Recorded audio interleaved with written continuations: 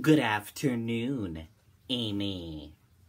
A 17-year-old boy crashed early Monday morning in New Hampshire after leading police on a chase that began in Massachusetts, officials said.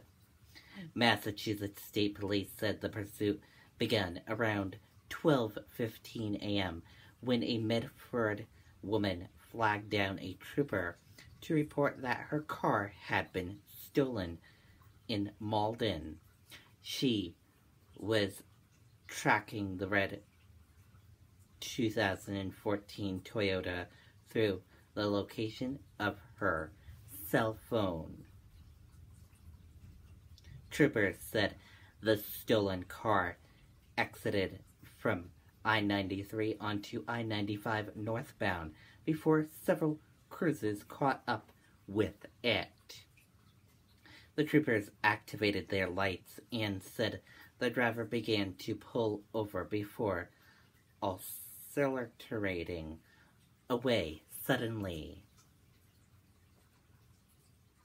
The young driver was able to maneuver around tire deflation devices deployed by troopers and at time shut off the Camry's lights in an attempt to evade pursuit, state police said.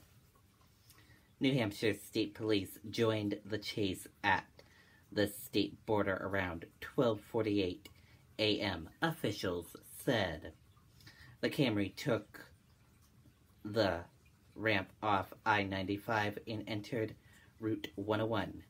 New Hampshire State Police said that the vehicle took the ramp off Exit 11 in Stratham too fast and crashed around 1 a.m. He was found and arrested a few minutes later, police said. The teenager was taken to Exeter Hospital for treatment of minor injuries. The teenager, who was not identified because of his age, does not have a driver's license. State police said he will face charges including failure to stop for police, neglecting operation of a motor vehicle, and receiving a stolen motor vehicle. Reporting live here in Stratham, New Hampshire, I'm Riley King for WMUR News 9. Amy, back over to you.